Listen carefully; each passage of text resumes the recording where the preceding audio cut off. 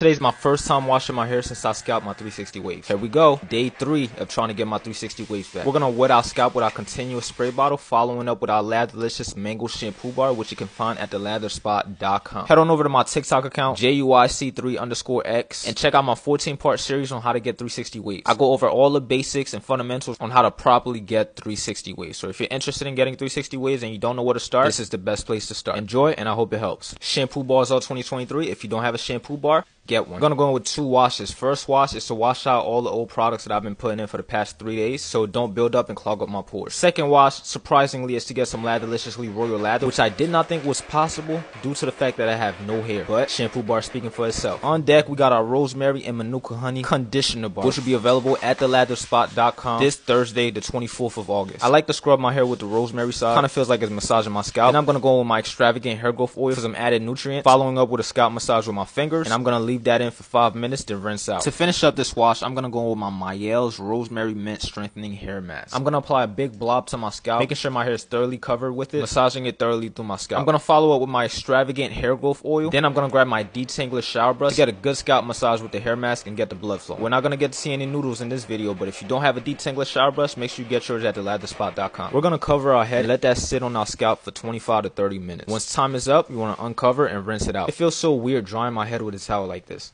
I don't do that ever. We're gonna moisturize with some shea butter, massaging that in, following up with our extravagant hair growth oil. Now that we got a little bit of hair grown in on day 3, we gotta start training our hair by brushing from the crown, working down to the hairline, making sure we hit all angles, 60 strokes each angle. Do not miss an angle. To finish up day 3, we're gonna go in with our 0.25mm derma roller. I'm on a mission to bring my hairline back. I am sick and tired of y'all always talk about my hairline. When my hairline come back, I don't want to hear it. Only thing that's left to do is to spray aftershave to make sure everything stays clean and sanitized. Make sure you're following my journey, and I'll see you on day 4.